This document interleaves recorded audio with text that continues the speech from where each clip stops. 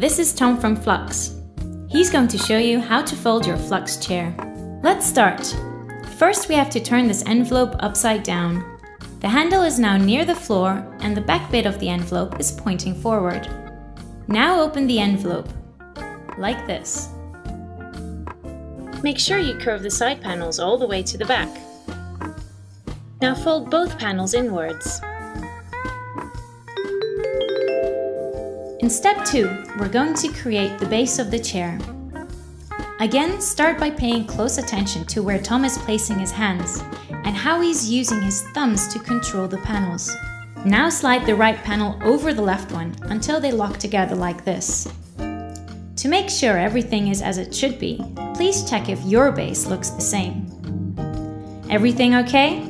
Let's proceed to step 3. In this step, we're going to create the backrest. Start by standing behind the base. Now lift up this panel. This will become the backrest. Now pay attention to where Tom places his hands and tilt the chair forwards. Now here comes the tricky part. Use your thumbs to control the panels and slide the left part through the hook from the back to the front.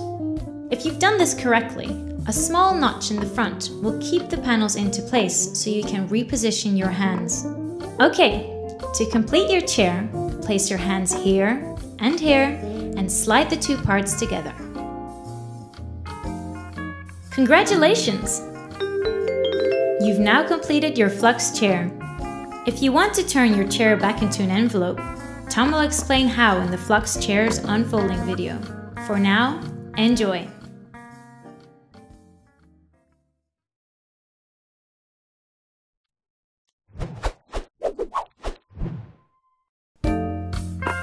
Hello, this is Tom from Flux.